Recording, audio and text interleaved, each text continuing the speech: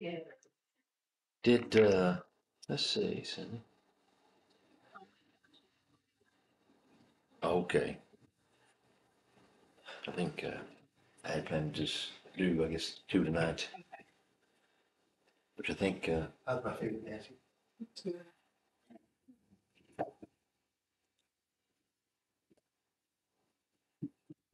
My favorite white. Your favorite and wife and only wife is doing good. Really better be on the wife. She's my favorite. uh, well, good evening to you this evening. Hope that you've had a good day. And definitely been a beautiful day God's blessed us with. To see what God has for us tonight from His Word, amen. And did you have a good afternoon, Miss Nancy? Some good victuals, take you a long nap. No victuals, no long nap, or no to the first one I mentioned. I had bad fiddles. Bad victuals and no nap, huh? Good victuals. We went down as we was going down the road, we seen I think it was three vultures. They were eating a armadillo. Cindy and I was carrying on. We carry on with another little bit about things. We passed by anyways. And then I noticed when we came back, there was two others there. So they had some company come in and sharing that armadillo, I guess. So just things like it get kind of comical to me. I may be kind of strange, I guess, but anyways. We got a friend that's trying to dumpster dive at Walmart. Oh, really? Yeah, they lost all their milk, cheeses, meats, everything. So they're throwing it all away. But they wouldn't let him get it. It's crazy. Huh. Some of the stuff is probably bad, but like the milk, but like the cheese and stuff like that, that's not throwing it all away. They could have just put it 50% off or 75% off, and everybody would buy it. Oh, yeah. The thing is, like in Papua New Guinea, sorry for being, but in Papua New Guinea, me and another missionary, we look for outdated stuff. Yeah. Because we get like 80-90% off. Cheese, cereals, stuff on the shelf. Right. That stuff doesn't, I mean, like milk I wouldn't do, but all the other stuff, man, you would think we were hoarders. Because it was expensive. The food was very expensive over there. So we'd look for, and they do that. But here, they throw away a lot of food in this country. We're a real wasteful country, no doubt. As a whole, we really are. Well, anyways. Yeah, you didn't think you'd get all that. Yeah. Tell your vulture. Yeah, no. 485. 485. Let's get going. Get going, amen.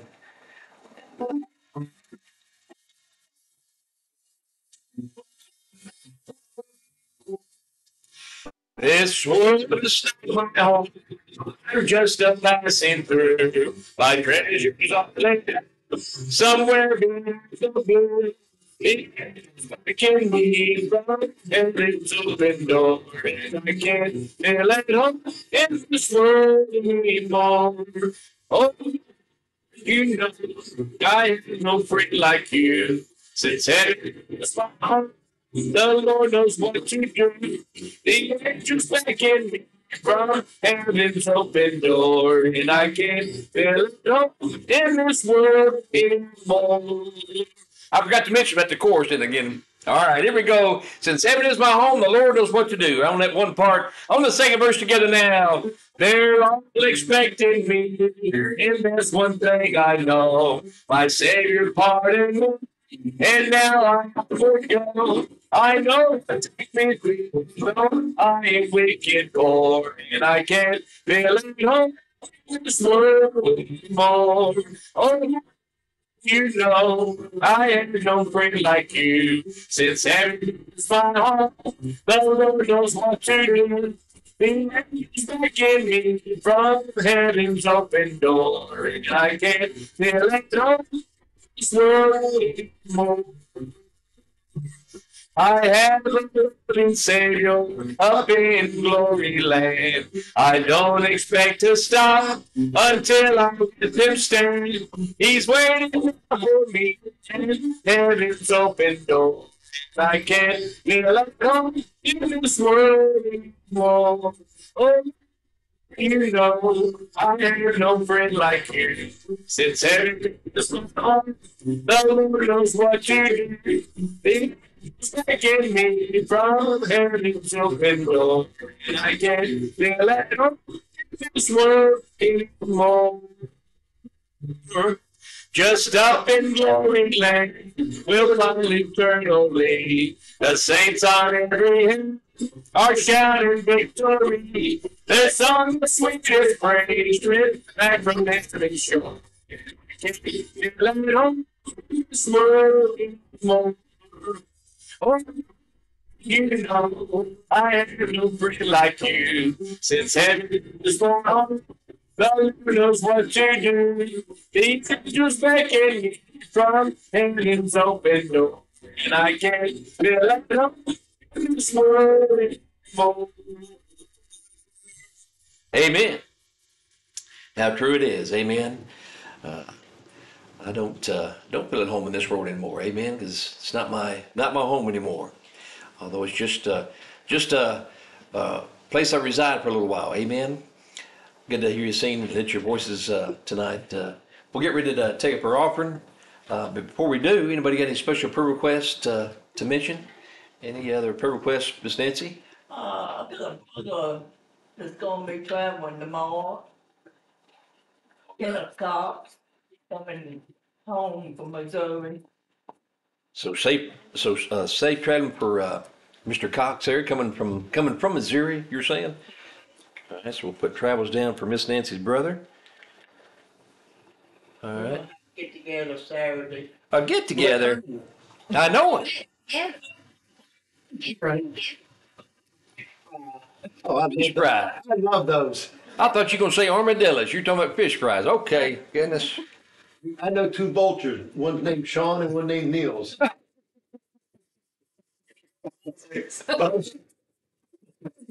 Yeah. Goodness. There's a verse on that about a women's bush. I'm telling you. That hit you like a Big Mac on the highway, don't it? That kind of statement does. Goodness sakes. So safe travels for Mr. Cox there. Amen. Yeah. Any other prayer requests or praises tonight? Anything else? None? Just for work. For Brother Gage's work? People I work with and just testimony and being able to take things.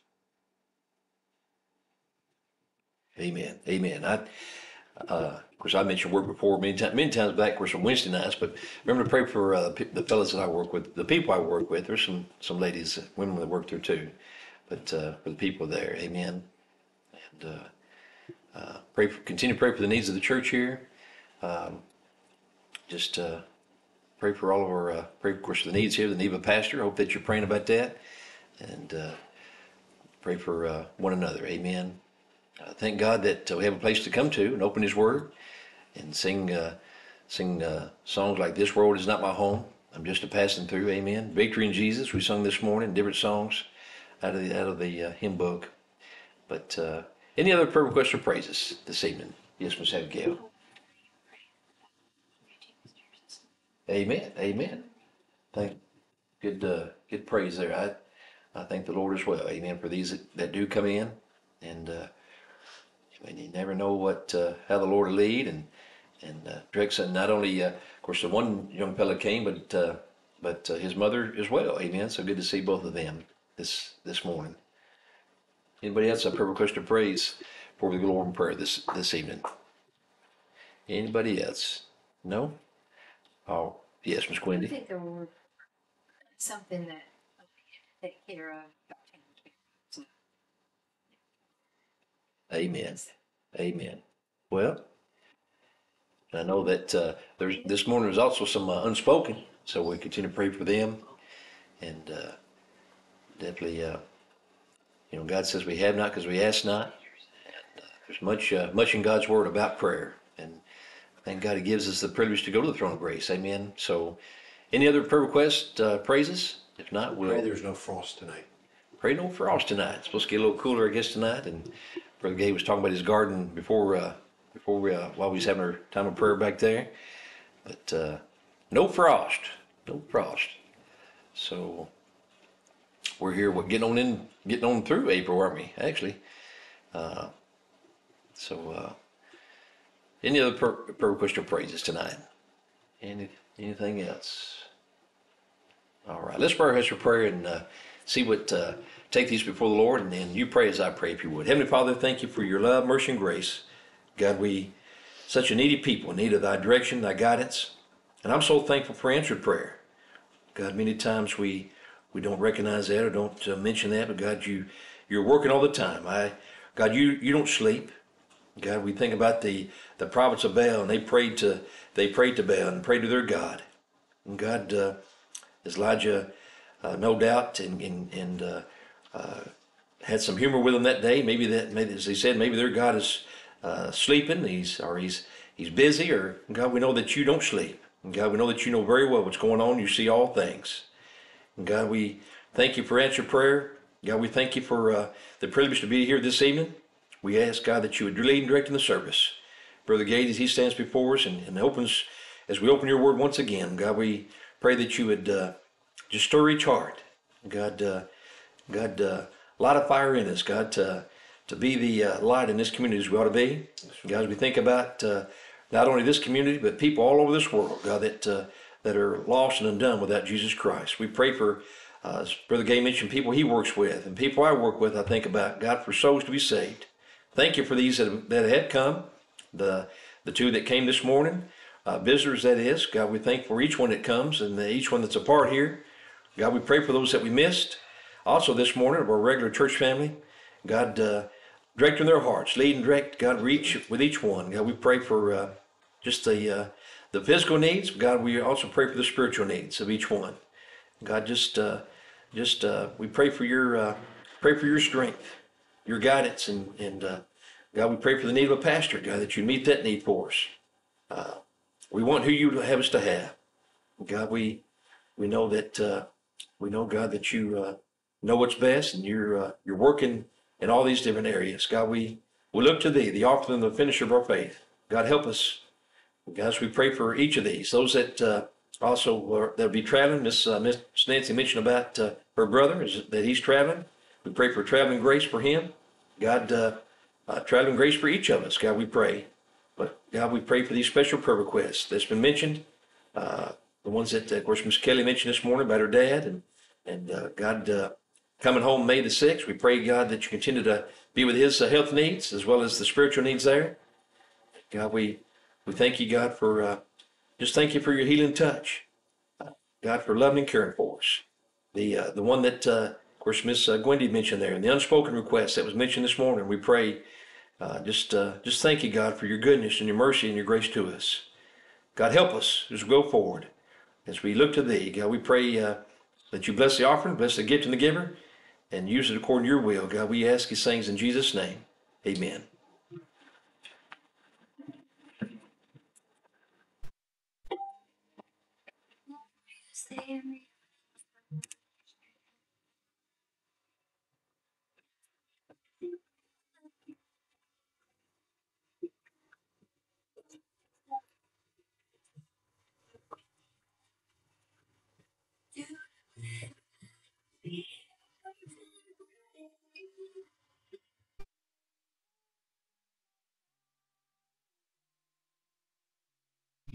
Give a heart just like yours,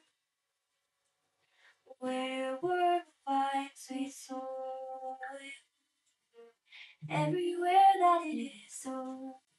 Break up my fallow ground. Break up my fallow ground. My heart every day. Let be from the glory and the joy serving thee. Wicked pride and bitterness unrestrained. Sinful habits keep me from the victory. Break up my just like yours. Where we're fine, sweet soul. Everywhere that it is so.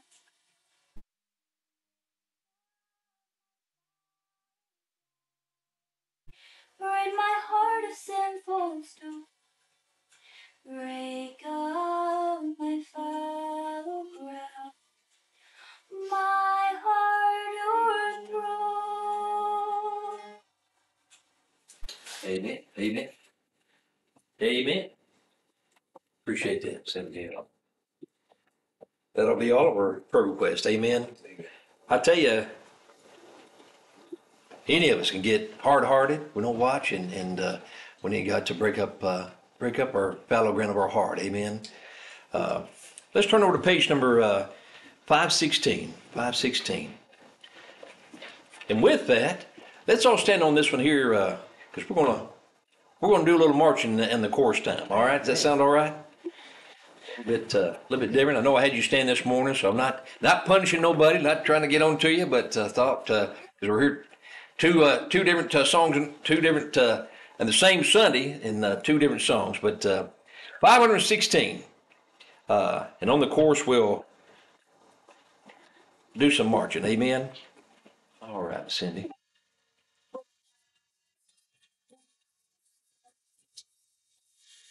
Come, we that love the Lord, and let our joys be known.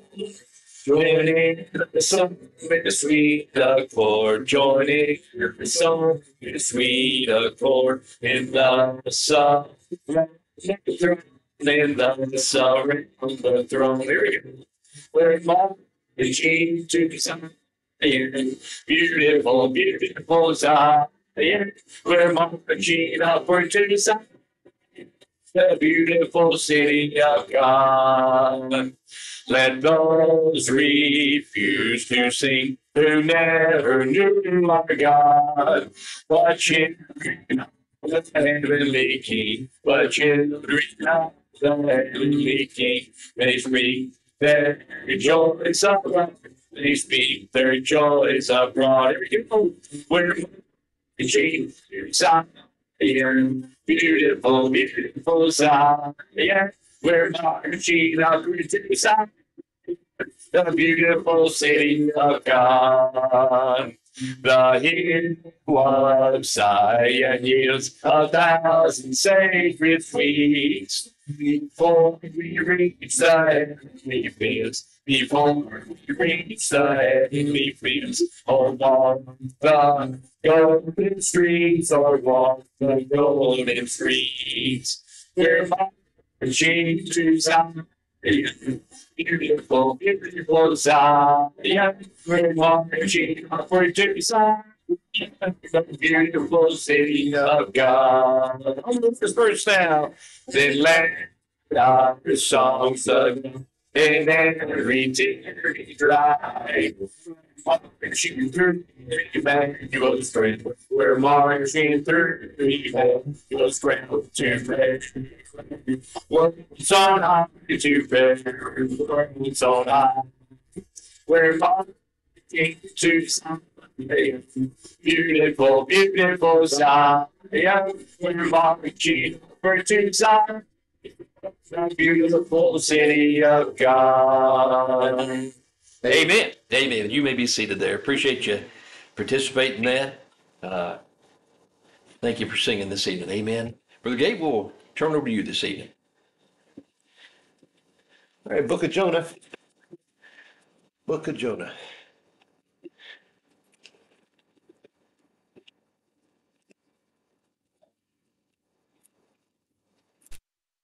Personally, I'd be all right if we stood for all our songs. Oh, you don't have to. Not mandatory. Begin. No. Just because I get up don't mean you need to get up. But I tell you what, we're going to stand before the throne of God. And we're going to be standing when we rejoice. I think sometimes when we're sitting, we're too relaxed. We're rejoicing and singing to God. And seriously, people have ailments and stuff like that. That's not, don't feel like you have to. I don't know, there's just something about getting your diaphragm going and all that too, so.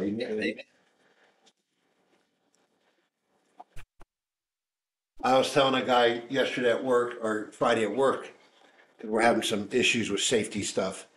And I told him, I said, if the day you walked in, you were told you had to have steel toe shoes and safety glasses, it wouldn't be a problem. But because there was a slackness there, now that you're trying to enforce stuff that should be there, people don't like it. You know, and just in the note, if you show up somewhere and they do it a certain way, but it is so hard to get people to change when you might want to change because we never do it that way. Let's do some memory verses. Amen. Amen. Let's do some memory verses. Proverbs 4:23. Keep thy heart with all diligence, for out of it are the issues of life. 15:3. The eyes of the Lord are in every place, beholding the evil and the good. 16:3. Commit thy works unto the Lord, thy thoughts shall be established. 16:18. Pride goeth before destruction, a haughty spirit before a fall. 22:28. Remove not the ancient landmarks which thy fathers have set. And 31:10. Who can find? Ecclesiastes 7:20. For there's not a just man upon the earth that doeth good and sinneth not. Huh? You always do that? I know. 11:1. Yes. Amen. Isaiah 43:11. Even I am the Lord, and beside me there is no Savior. Amen. Isaiah 26:3 and 4. One of our old memories. Thou wilt keep him in perfect peace, whose mind is stayed on thee, because he trusteth in thee. Trust ye in the Lord forever, for the Lord Jehovah is everlasting strength. Me and Wesley, we do them every day on the way to church. Amen. Amen. Keep it in our mind. Picking on you all a little bit. We'll Philippians 4 and 5. Rejoice in the Lord always. Let's not add that S. Wesley gets on to me all the time. Rejoice in the Lord always, and again I say rejoice. Let your moderation be known unto all men. The Lord is at hand. Remember that. Always. Jonah chapter 1. Let's read 4 through 10 again. But the Lord sent out a great wind into the sea, and there was a mighty tempest in the sea, so that the ship was like to be broken. Then the mariners were afraid, and cried every man unto his God, and cast forth the wares that were in the ship into the sea to lighten it of them. But Jonah was gone down into the side of the ship, and lay and was fast asleep. And a couple weeks back, we've been what have we been talking about? Is Christians asleep, awake into righteousness. It's a shame that people haven't heard the gospel. And there's several scriptures we talked about being awake ourselves. And here you have Jonah, who should be a help to everybody. He's sitting there fast asleep during the storm. And that's sad. We talked about that. So the shipmaster came to him and said to him, What meanest thou, O sleeper? Arise, call upon thy God, if so be that God will think upon us, that we perish not. And they said, every one to his fellow, Come, and let us cast lots, that we may know for whose cause this evil is upon us. So they cast lots, and a lot fell upon Jonah. Then said they unto him, Tell us, we pray thee, for whose cause this evil is upon us? What is thine occupation? And whence comest thou? What is thy country? And of what people art thou? And he said to them, I am an Hebrew, and I fear the Lord, the God of heaven, which hath made the sea and the dry land. It's kind of funny because he says that, but really, is he fearing the Lord? I mean, he's fast asleep. And you can see he'd rather them throw him overboard and die than humble himself. Verse 10, Then were the men exceedingly afraid and said unto him, Why hast thou done this? For the men knew that he fled from the presence of the Lord, because he had told them. They really didn't think about it, but when the storm came up and trouble came, isn't it interesting how people, they're praying to their gods, but they cast lots. We'll talk about these things. So back at verse 4, the Lord sends out a storm. The Lord sends out storms. He puts storms in our life. We talked about gold being refined and having to go through the fire to clean off the dirt and the mire. And that's how you purify gold. And so God is allowing a storm to come, not only in Jonah's life, but in these men's lives too. He allows that to happen. One thing we need to all understand is our disobedience affects others. Amen. If we're disobedient, we're going to affect others. Jonah's being disobedient, and he's affecting these other men. They're thinking they're going to lose their lives. I mean, they've thrown stuff overboard. They're trying to lighten the ship, and they think it's going to be broken up. Jonah has affected them. Let's look at some scriptures here. Go to Romans 5:12. Romans 5:12. Adam's sin affected us, affected everybody, infected and affected, because we've all been infected with sin now. Romans 5:12. You know, when Adam and Eve did what they did, it just, hey, it's affected the whole world. Animals die. Animals are beaching themselves. Trouble, they're crying out.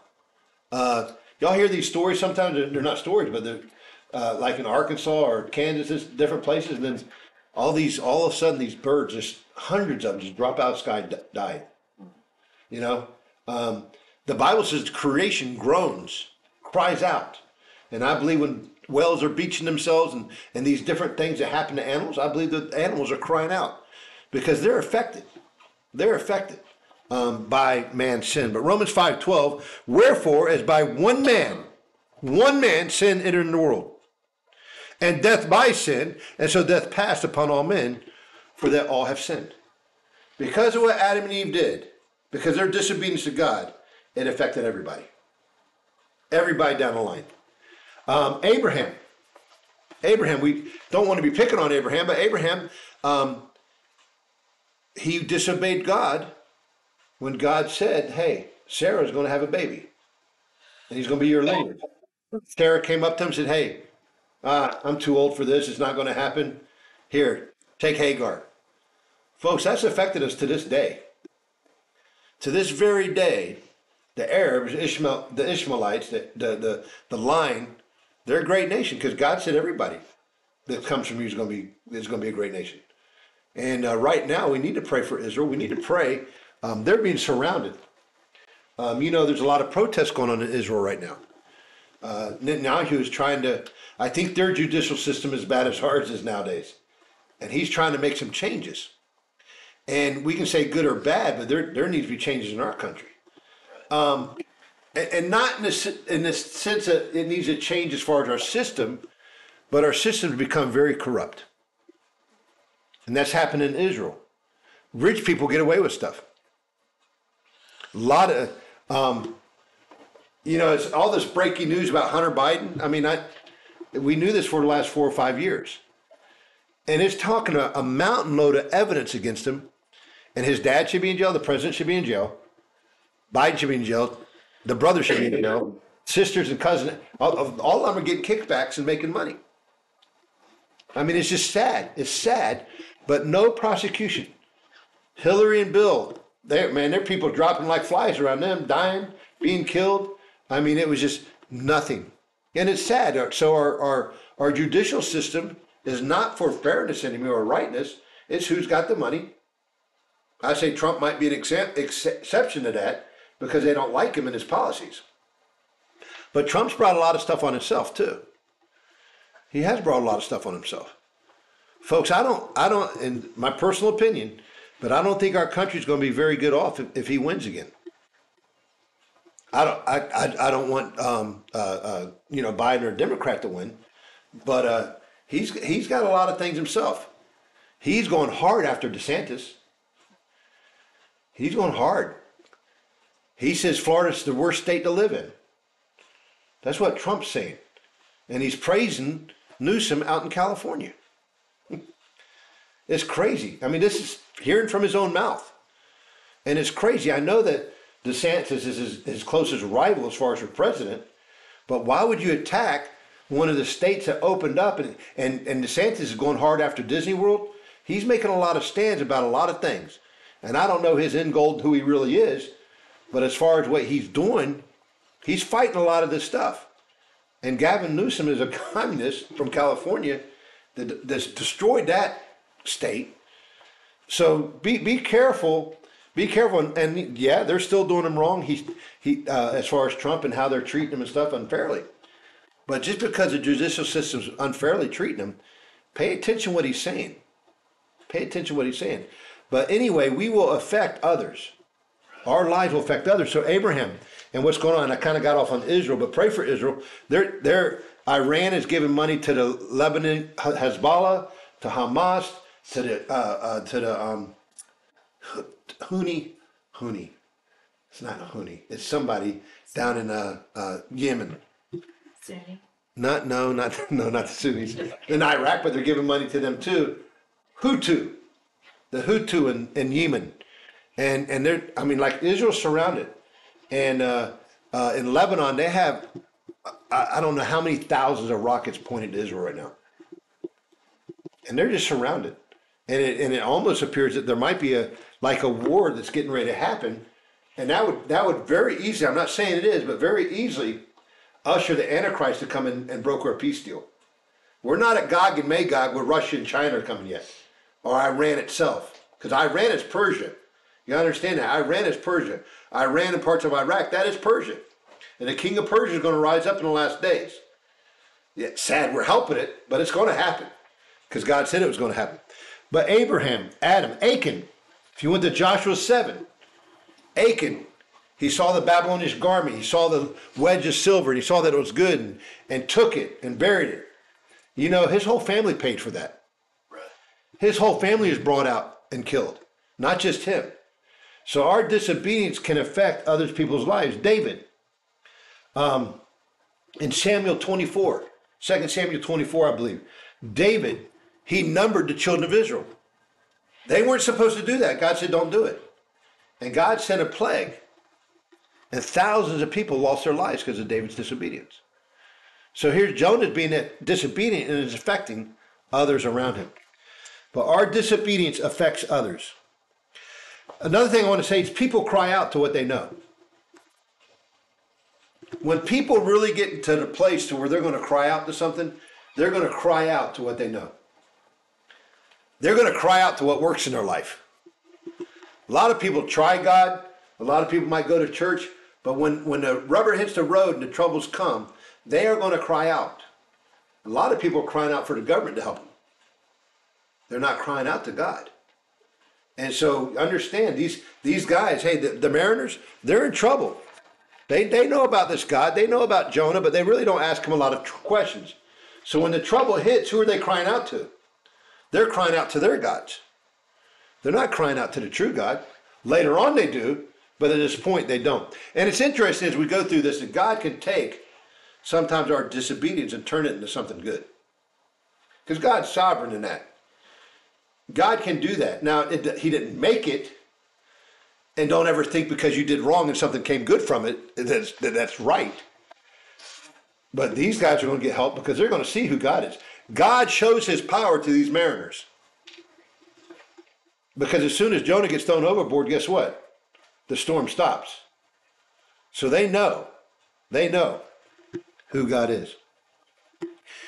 And once again, everyone in crisis turns to something. Everyone in crisis turns to something. What do you turn to? A lot of times, the first thing we turn to is ourselves. Our initial reaction. Our initial go-to. Isn't that true so often? And then after we've hit the stone wall or something comes, then we say, oh Lord, help me. I went about it the wrong way. We want to get it to our first reaction is right. Our first reaction is towards God. Our first reaction is like some scriptures we read today. It ain't the horse. The horse ain't going to help us in the time of battle. Our strength. See, folks, we shouldn't be turning to our military. We shouldn't be turning to that. We need to turn to God. Say, God, thy will be done. Because there's things going on in our military right now that make you sick. Just make you plain sick. In our schools, our military DOD schools, they were having drag shows. They're having drag queens come into our military. Was it the Air Force? I don't remember what branch it was. I read it either last night or this morning. I can't remember. That there was a complaint that it's in the DOD. And how do you dissimulate, or not dissimulate, but when you bring people together, assimilate. How do you bring it in? And there's guys that are transitioning to women, but they still have their guy parts going in and taking showers with the women. And the women are told to accept it. And so in this hearing that's happened in Washington, well, we're here to bring everybody together, bring a cohesive unit together. And the representative says, how is that bringing a cohesive unit together when you're negating people, women, and you're putting them through this? And they can't answer a question honestly to save their lives. And we're talking women defending this. Because here's the thing is, everybody is so afraid to speak up about it. There's very few people that are speaking up about it. And folks, if we're in disobedience and we won't open our mouths for Christ or open our mouths for right, guess what? We're affecting other people. And folks, you don't need a platform. There's just a country music star that just got saved, and he canceled all his tours. And people were asking, well, you have this platform, and he said, no. You can like Elvis Presley and everybody else, Patsy Cline, you can just throw in some Christian music. And he understood you can't do that. Folks, be obedient.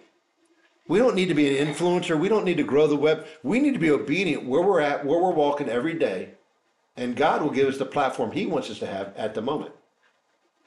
A lot of people are trying to get the platform and get the influence. And I feel sorry for some of these guys because they're going to be judged for the opportunity they had and they didn't speak up. A lot of Christians, a lot of people that are out there in leadership roles, they won't speak against transgenderism. They won't speak against abortion. They won't stand. And yet they're millionaires in the name of Christianity. And it's sad. And their disobedience is affecting a lot of people. Folks, a lot of people are being disobedient and aren't speaking the word of God. And they're keeping their mouths shut. And it's sad. It is so, it's I hate to bring it up, but it's the society we live in. Here you got these Christians being killed, whether they're Christians or not in a Christian school there. And yet, nobody's talking about that. It's all about transgender and how they're being attacked. And they're the ones attacking. Somebody just shot a bunch of people, I don't remember where, in one of these places, and immediately they came out to why this person did it. But we got a governor that's a Republican. We got a Senate and all that in the state, and they will not tell us about this woman's manifesto because it doesn't fit their agenda. If it was a Trump, if it was a Christian that shot those people, it'd be out there. But when those that why can't you bring out, and this is why this person did this stuff, because they have an agenda and disobedience, and governors are being disobedient. People are so afraid of what people will say. And it's insanity. It's insanity. But we can affect and cause problems for others. The Mariners all had their own gods. They wanted answers. They wanted answers from him. So they cast lots. Now we kind of think, it's like rolling the dice or whatever. But you can see throughout the Bible where God's in this. Remember when there was trouble with Israel and Jonathan had eaten that honey? And there was trouble, and they knew there was trouble, and God wouldn't listen to them or wasn't hearing them. And it wasn't even that Jonathan did anything wrong. He didn't even know about it. But the king had made a statement that nobody's to eat, right? Jonathan did it, not even knowing. But this is how God holds accountability and authority in such high esteem. And so what happened was they cast lots to figure out, all right, why do we have a problem? Israel was on one side and Jonathan and Saul were on the other side. And the lot came upon them. And then the lot came upon Jonathan. There's many times they cast lots to see who the next apostle was going to be that took Paul's place in Acts chapter 1. So there was a way that God used that. You ever seen a movie called First Fruits? It talks about the, what were they?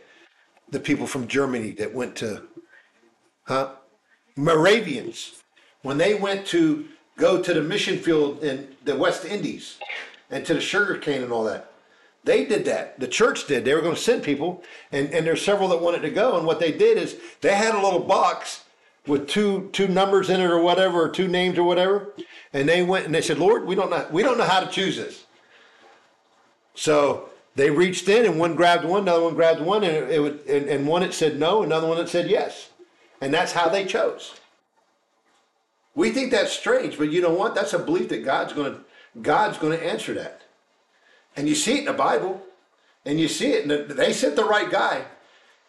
They sent the right guy. The other guy came later, and then even more came. So it's an example in the Bible. This is what they're doing here. Who's the problem? And the lot fell upon who? Jonah.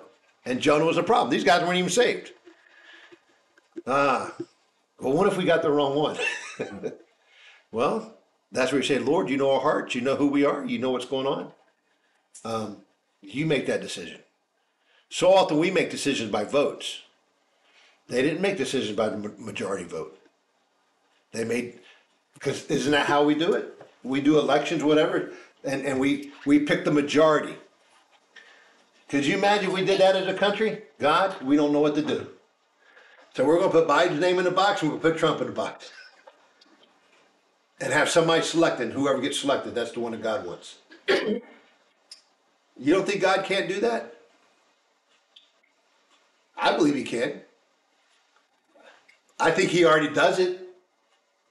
I know we vote, and we think we pick the person, but God already says in Daniel that he's the one that selects who's going to be the leader, because he knows the hearts of the people.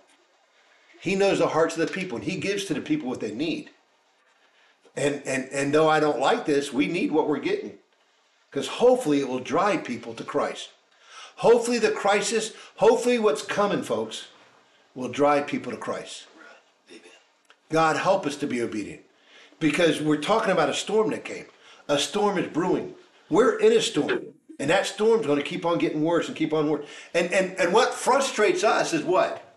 We see that people are making decisions to make it happen, right? We see our leaders making really, really dumb decisions. Well, I believe God's calls them to make those decisions.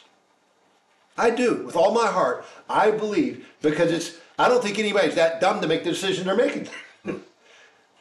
I believe God has blinded the hearts and blinded the minds. And they're making decisions and doing things, not only because of their wicked heart, but all right, God allows this. Why? What did he do with Pharaoh? He hardened Pharaoh's heart. Some of the people got wise and started bringing their animals in when Moses said, hey, this is going to happen. So he brought the animals in. He brought, some stayed out in the field and they left their servants out in the field, left their cattle out in the field. But you can see people are starting to, and then when it was time for them to go, man, they gave them their gold, they gave them their silver, they gave them their jewelry, they gave them the tapestry, everything they needed, just go. God hardened our heart. So let's not think that there isn't ways that we can go to God and say, God, what would you have us to do in this matter? I believe he'll answer us. One of the things here too is hearing of God and believing are different than believing and heeding. Hearing of God and believing is different than believing and heeding. Let's look at a couple of scriptures. John chapter 2, I've given these before. John chapter 2.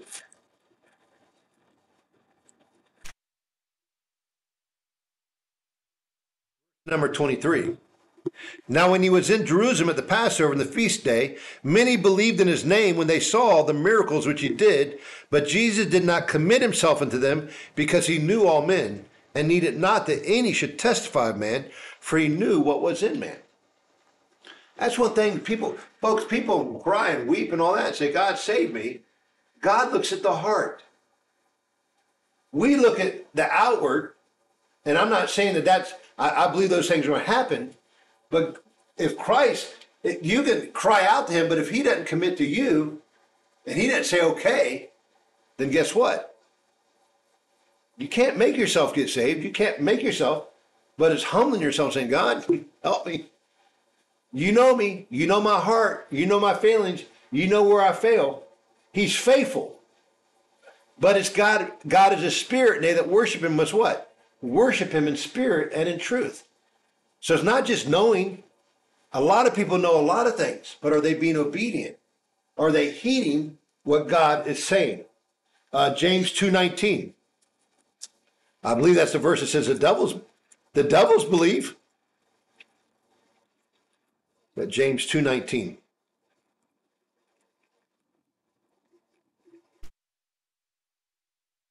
Thou believest that there is one God, thou doest well. The devils also believe and tremble. Hey, if you believe there's one God, more power to you, you're doing well. That don't mean you're saved. The devils believe. Not only do they believe, but they tremble. They tremble, they fear, but they're not going to get saved. So there's a lot of people that say they believe. What happened with, who was it? Felix. When Paul spoke of righteousness and judgment to come, he trembled.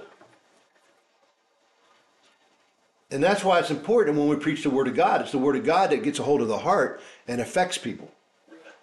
These guys are fearful. These guys are trembling. They're trying to figure out what's going on. And they come to Jonah and say, Jonah, what have you done? So the storm that God sent, it was sent because of who? Jonah. So the man who is at fault is fast asleep. It's his fault. And yet these guys he is fast asleep. He is running from God. So isn't going to pray, even though they ask him to. They ask him there. We just read it. Hey, they're all praying. Why aren't you praying there, buddy? Well, the reason why I ain't praying, I'm running from him. I don't want to do what he wants me to do. Man, that's a tough situation. So instead of leading them in prayer, instead of leading them in the right direction, he's running from God. He does not want to get involved. It's like he knows God will answer his prayer. He don't want to ask.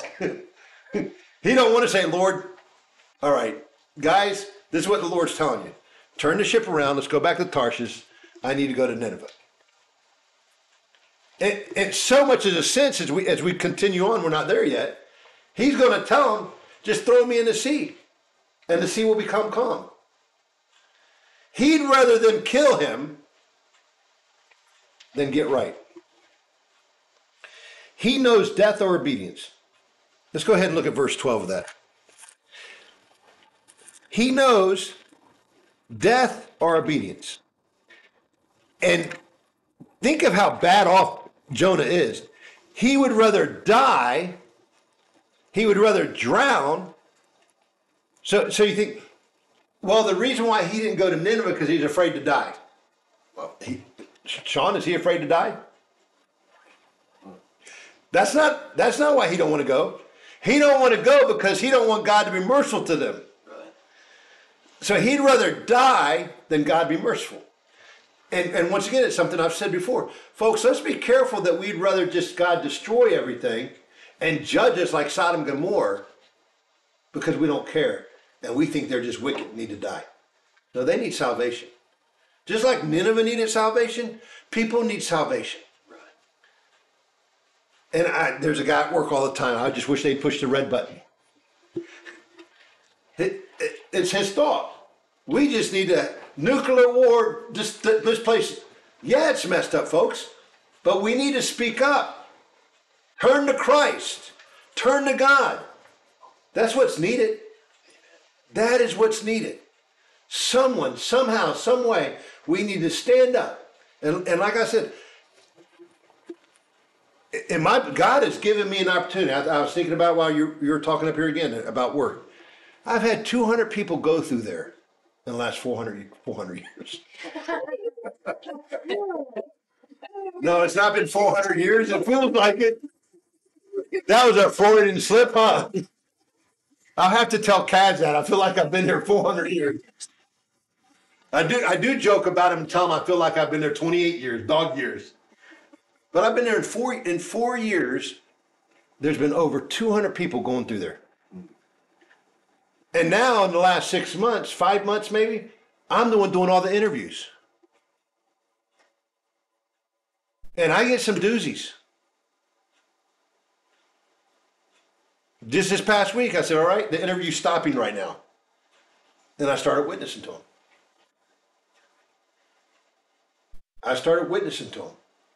And then when I got done, I said, okay, the interview's starting again. Now in a court of law, or however this world is, that's not going to work, but at least I'm trying to make a distinction. At the same time, and the thing is, I think one of the guys, I was giving him a test, said, come in, I'm giving you a test on how to do something to see how you do, and I was still willing to hire him. My thing is, you do your job, I'll hire you. It's not my job to say who can get hired because of their moral life or not. My job is to hire people. I had a sodomite work for me when I was bakery manager. He was my best decorator. He got raises when he was supposed to get raises.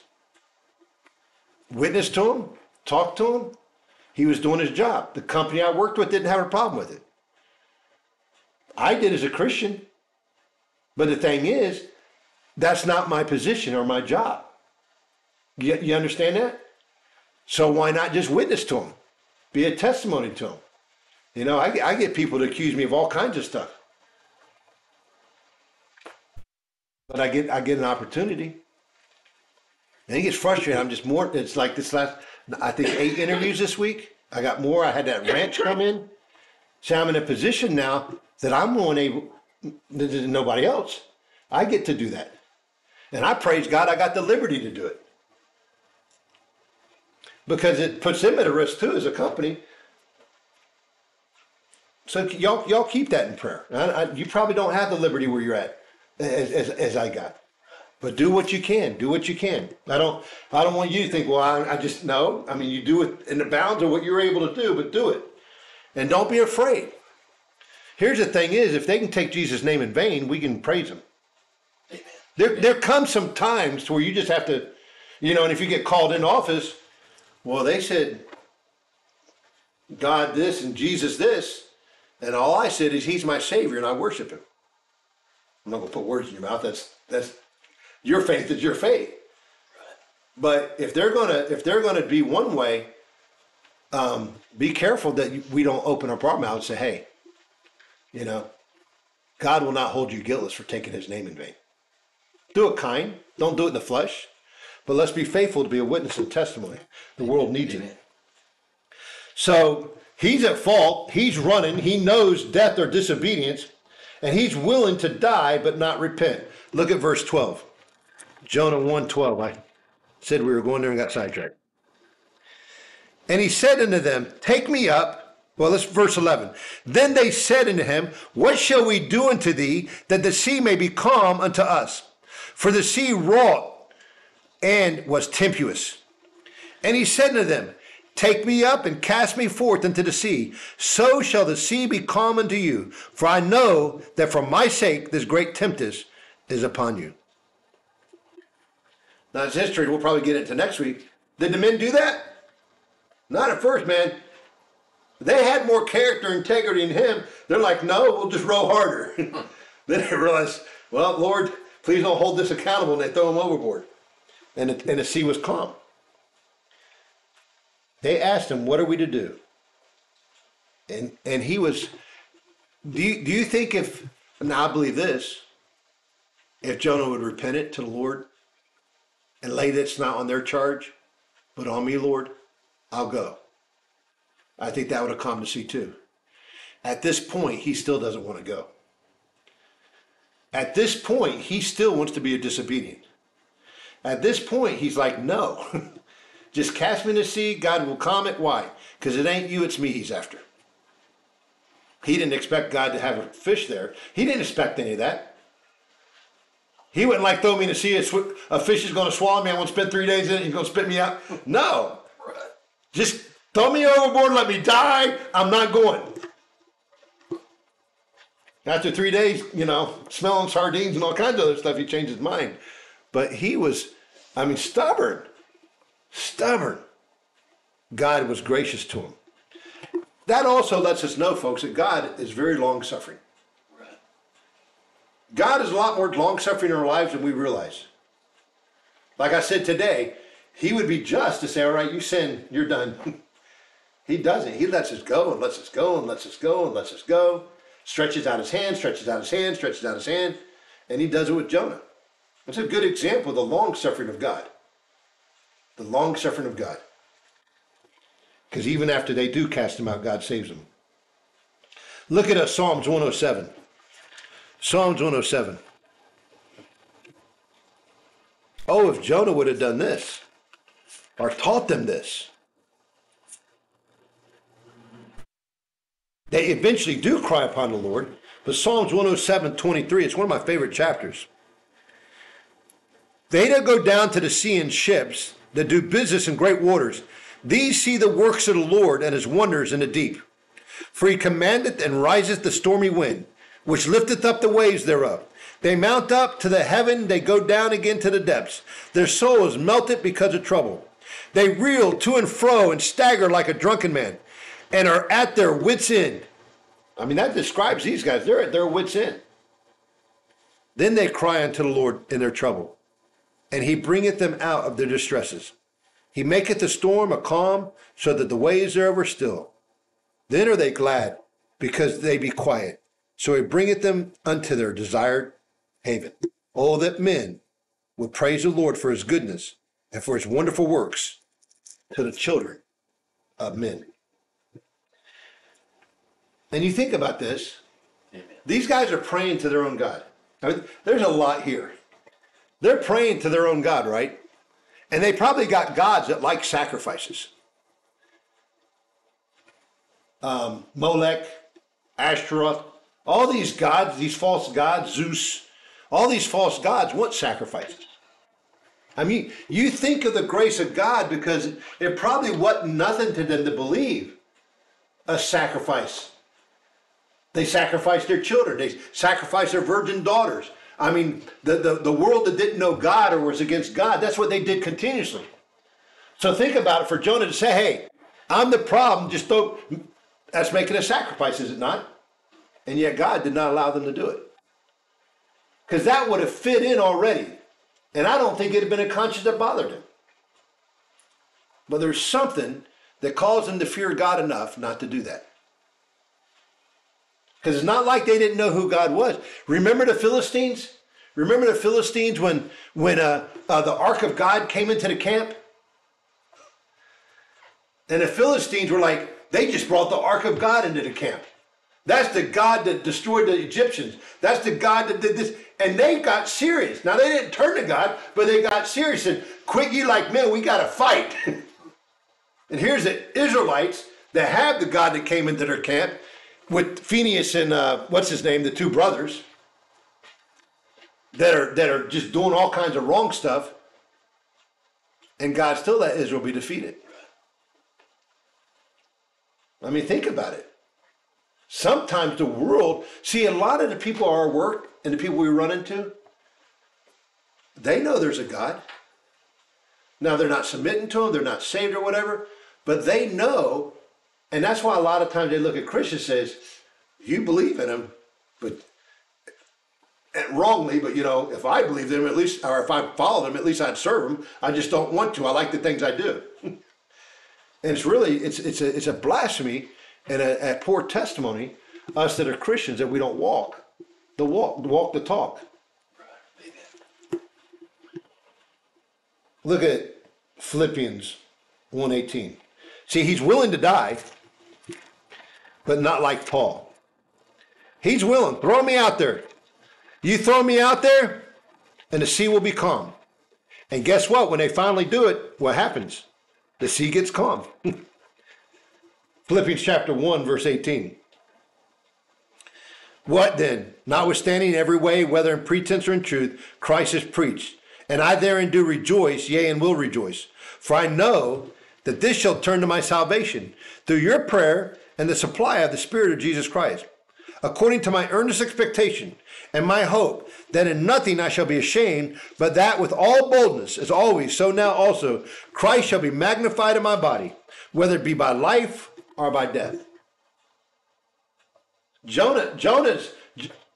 Jonah would go to Nineveh, that would be his attitude. By life or by death, God will be glorified. Right? Because he's being obedient in his life and he's going to preach, and maybe they'll kill him, but it's by life or by death. Right here, no way. I ain't living for you. Just throw me overboard. I'll die, but I ain't living. For to me to live is Christ, and to die is gain. Jonah was not living for Christ. Jonah was not living for God. Jonah was wanting to do his own thing and be disobedient to God. 2 Timothy 4. 2 Timothy 4. 6. For I am now ready to be offered, and the time of my departure is at hand. I have fought a good fight. I have finished my course. I have kept the faith. Jonah couldn't say that. Jonah was ready to be offered. He's ready to be a sacrifice. But it's a wrong sacrifice, a wrong offering, because it's out of disobedience. He was not fighting the fight. He was running from the fight. He wasn't finishing his course. He's off course. And he hasn't kept the faith. Do you see the difference? And we can be folks, and it's something that kind of we've been talking about, we can be a Jonah. We can be the Christian that's asleep. We can be the Christian that won't open its mouth. We can be the Christian running from God. And so don't let us think of Jonah. Was it Saul fell on a sword? A lot of these kings fell on their sword instead of get right.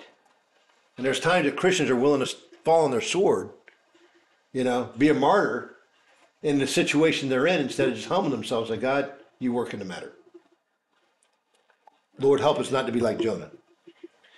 See, contrast this with Christ. Contrast with Christ, contrast it with Paul, Acts 27. Where was Paul in Acts 27? He was in that ship. 14 days fasting. Paul's in this ship. He's not saying throw me overboard. In fact, he's saving people's lives. There was a storm, and that storm was not because of Paul. That storm was for those men. And God had a plan that Paul and them were going to get to that island because there were some people that needed to hear the gospel of Jesus Christ. And Paul was willing. And everyone on that ship was saved. Amen. Amen. Everyone on that ship was saved. John 7:6. John 7:6.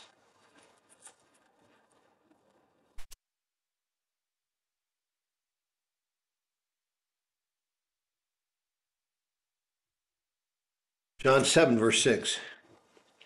Then Jesus said to them, my time has not yet come, but your time is always ready.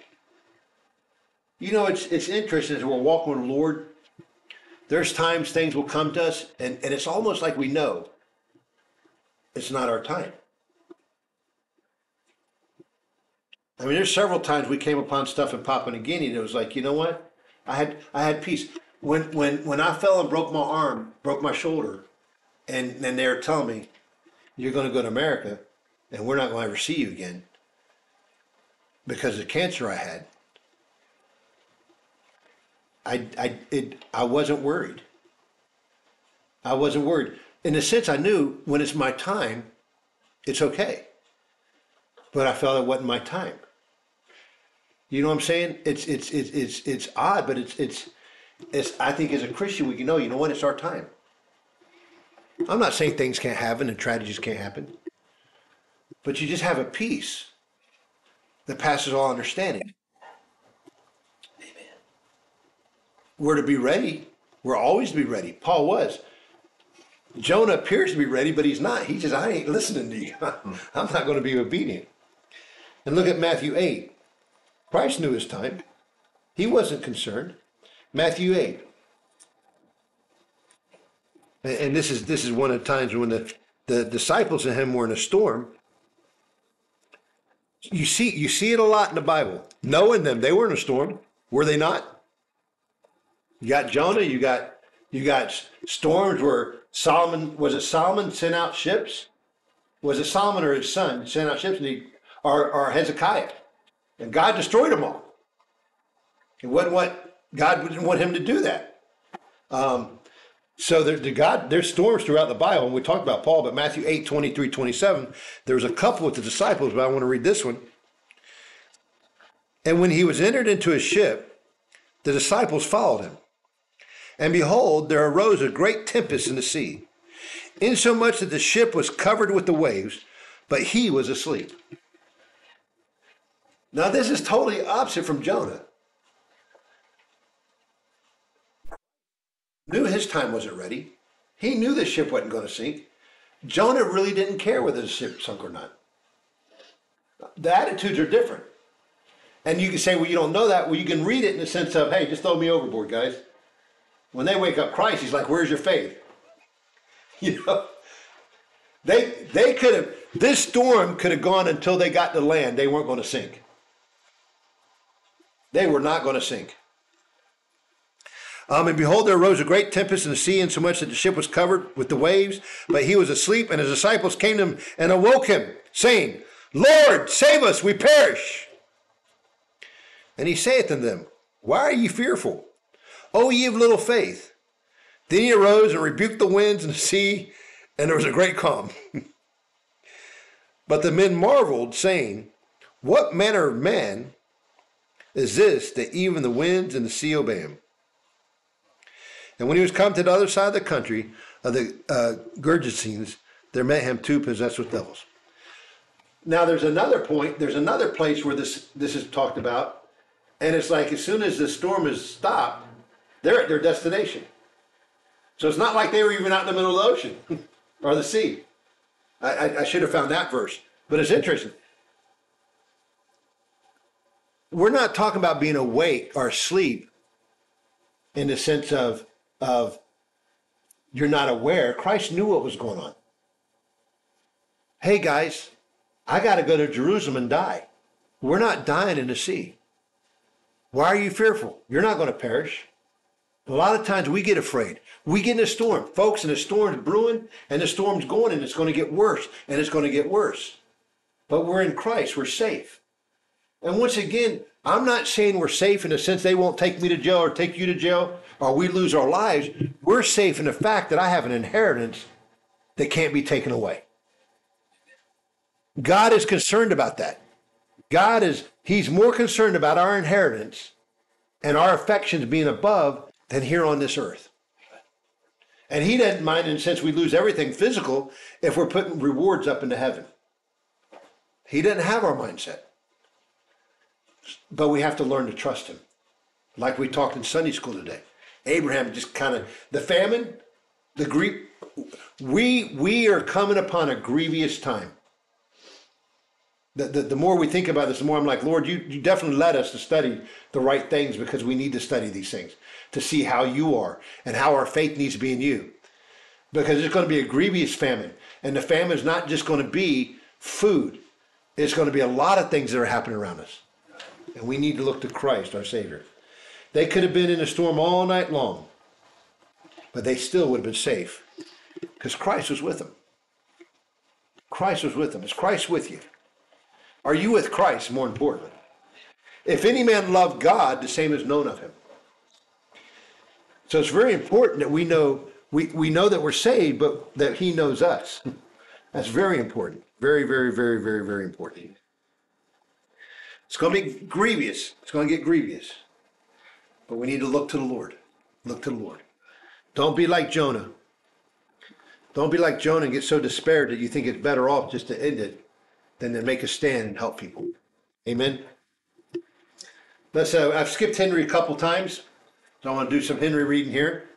Short chapter.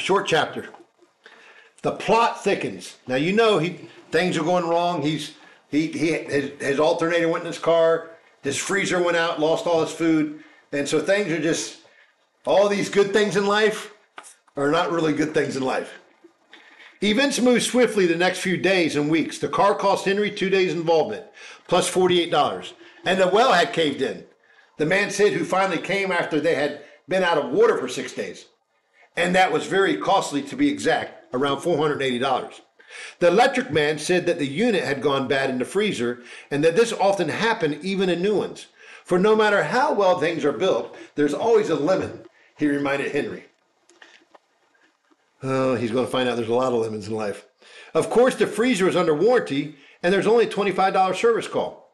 But unfortunately, the food that was not under warranty, and so Henry lost the beef, which had all thawed out. Since the weather was around 90 degrees at the time, it didn't take long to go bad. Henry argued that the power company should be responsible. But they said Henry should have called as soon as the freezer went out. And Henry said he didn't know about it, and they said they couldn't help that, and so he gave up and gave in. Poor guy. By the time he'd repaired his mowing machine and finished the field, the bad weather had come and it rained 7 days, ruining all the good hay he had counted on for the cattle next winter. By the time the rain had stopped, the hay was black and beaten into the ground so badly that Henry raked it and burned it in the windrow. That was the day he sat down in the barn where no one could see him or hear him and sobbed with his face in his hands. It was not the sobbing of sorrow as much as it was of frustration and a loneliness that he couldn't explain. He tried to explain to Dr. Manson, I'm going to the doctor now, how he felt and couldn't. Dr. Manson was sympathetic and said Henry was working too hard and was nervous, and so he prescribed some tranquilizers for Henry and some little white pills that would help him get a good night's sleep. But he was not to take them unless he was desperate for sleep. Henry found himself more desperate as the days went by. His appetite seemed to be growing worse, and he noticed that when he ate certain foods, his stomach burned and pained, and he had constant headaches. He's got a hiatal hernia now, and he's getting heartburn. One thing helped, though. He learned from TV all the popular remedies, and his medicine cabinet soon boasted a small, well-stocked pharmacy. There were 3 or 4 kinds of headache medicines for his 3 or 4 kinds of headaches, his tranquilizers, sleeping tablets, anti-acid medicines for the stomach, distress he had so frequently, laxatives, and of course the latest in cold medicines. The next crisis came when he sat down and realistically looked at his financial situation. He had never really done this, and somehow the buy now, pay later plan and its full significance had never really grasped Henry.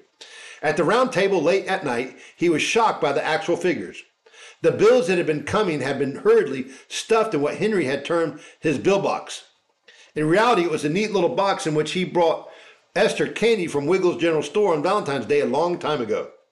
When he poured the bills out on the table, along with the payment books and duplicate credit cards that had accumulated in the months past, Henry saw a formidable mountain built out of the small stones of miscellaneous bills. A quick tally told him the story. Approximately $285 per month in regular obligations, an accumulation of nearly $1,000 in miscellaneous bills, including a large one for the well. The book from the bank lay in front of him as a mute reminder of a $7,500 mortgage he saw no possible way of ever paying, not even in the 20 allotted years. 20 years to pay $7,500. Man, I wish that. I'd have that paid off in no time. Trying not to panic, Henry thought, there's to be a way out of this, and I've got to find it. Esther came in from the PTA meeting and said, "What are you into?" Henry said. "Just looking at our obligations, and frankly, Esther, I'm scared to death."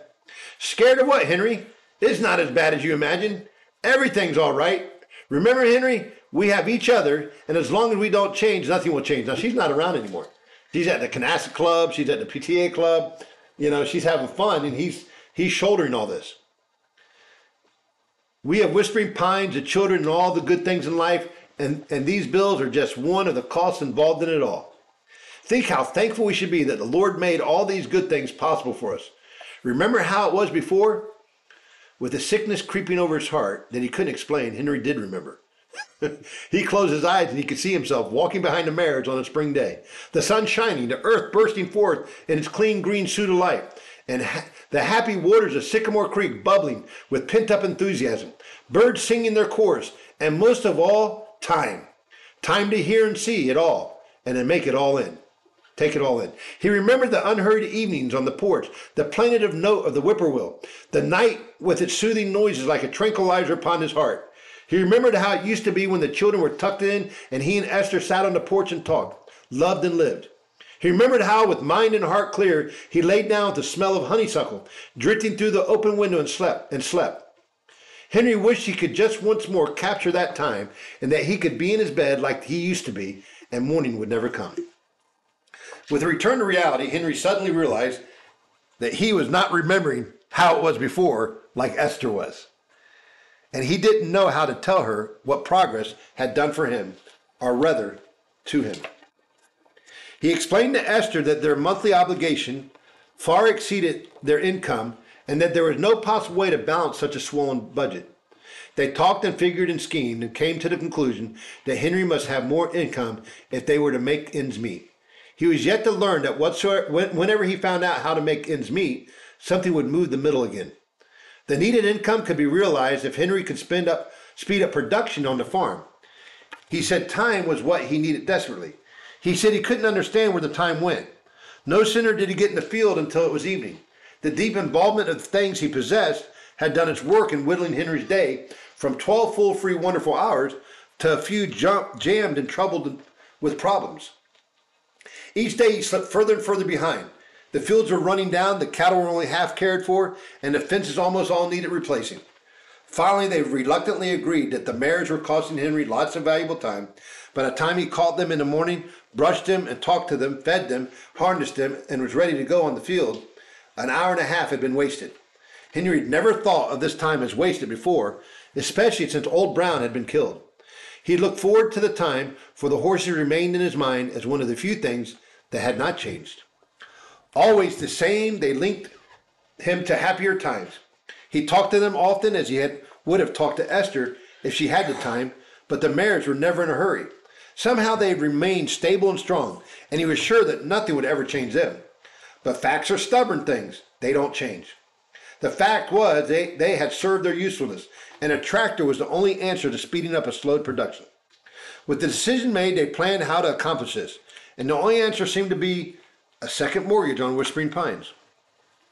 Henry agreed to see Will Jenkins first thing in the morning. The morning came as it always does, and it was raining. This relieved Henry somewhat of the guilt of spending another day of involvement instead of doing the many things that needed to be done. On the way to Chamberstown, he thought of the help he needed and wished the boys would show more interest in the farm. He couldn't blame them too much.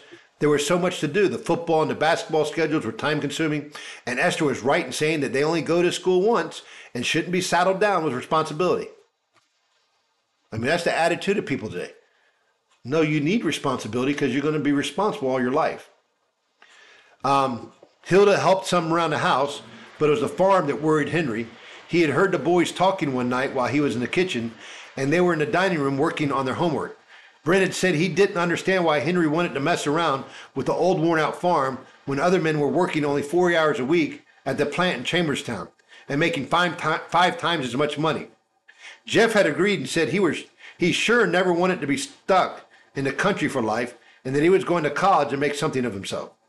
These things had hurt Henry, but he was being hurt so much lately that he wondered if he was only overly sensitive. He remembered what Dr. Manson had told him, and he figured his nervous condition accounted for most of it. After all, the boys would have to decide what's best for themselves. As for himself, he had made his decision years ago while trailing along behind his father in the South 40 as he plowed one spring. He would never leave Whispering Pines, and Shiloh would be his final resting place. Soon he was talking with Will Jenkins, and reluctantly Will agreed to an additional loan of $3,000. Henry explained that $1,000 be used to pay off an accumulation of bills and $2,000 for proposed tractor and equipment. With the sale of his gray mares, he hoped to have a little to go on and tide him over. As his dad used to say, Will talked frankly about the easy credit system and what it was doing to people. But Henry said he didn't intend for it to ever change him, and this situation in his life was only temporary. Soon with the new tractor and all, things would change. He was sure as they did. And see, this banker understood. And he's telling them this is happening to everybody. The new mortgage was for 5 years at 7%, And it all totaled $4,050 at 60 payments of $67.50. This increased Henry's obligation around $352 per month, but he was sure he would overcome the increase as well as meet the standing obligation with a new tractor. Well, not really new, for new ones cost twice the amount Henry had to spend. He was fortunate to find a tractor with the necessary implements in fair shape for $2,000 he had to spend. It was 10 years old, but the man said models didn't make any difference to a tractor, and Henry could see that it didn't as long as the tractor worked good. And this tractor did. It kind of scared Henry at first, so much power at his fingertips, and he had to go slow until he got the feel of it. The boys showed first interest in the farm for a long time, for they were fascinated with the tractor. They wanted to help as long as they could try their hand at the tractor, which Henry didn't allow too much, for it was the only means he had of making out. They never understood this and often murmured to Esther that Dad sure is tight with that old tractor. Henry had his disappointment too. When he hired Bill Baxter to take the mares to the sale for him, he was shocked to see that they only bought $75 apiece. Henry was so angry he almost cried in public when the hammer fell, and those strong, honest, good mares went for such a pittance. When he loudly complained to the men around him, he was quickly told that nobody wants a pair of old work mares. What good are they? They said. Nobody needs them anymore. Henry came home and never told anyone that when he went to the barn to put the tractor away, he couldn't bring himself to walk to it. He went into the big empty box stall that had belonged for so many years to those wonderful gray mares and cried. Nor did he ever tell them that each time he went to the barn to get the tractor, he had to turn his head so he couldn't see the harness, now covered with cobwebs and chaff hanging in the stall. Somehow one of the last links with Whispering Pines, as it used to be, was broken forever.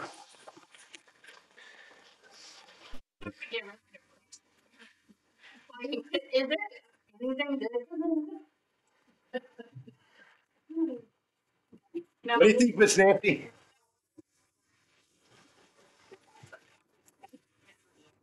A lot of reality, though.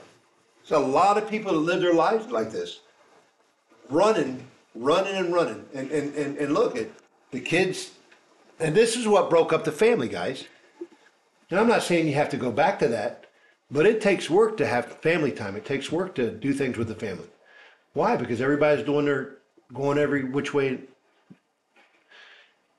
People are traveling this, and the kids are becoming more important than the family. Henry has lost his authority and lost his headship to where everybody's just scattered. He's concerned about the farm and everything, but he's losing his family. He's lost his wife. They're not spending time together, you know. So, anyway. Don't be depressed. I mean, it's a good book. It shows a lot. Don't. It's depressing though. So it's like the story's depressing. So it's hard. It's all right. I'll find another book that's happy. Amen. God bless y'all. Hope to see you Wednesday. Be good. Pray for one another. Amen. I covet your prayers. I know Sean does, and each of you. We'll pray that Mr. Cox gets here safely, and y'all have a good fish fry.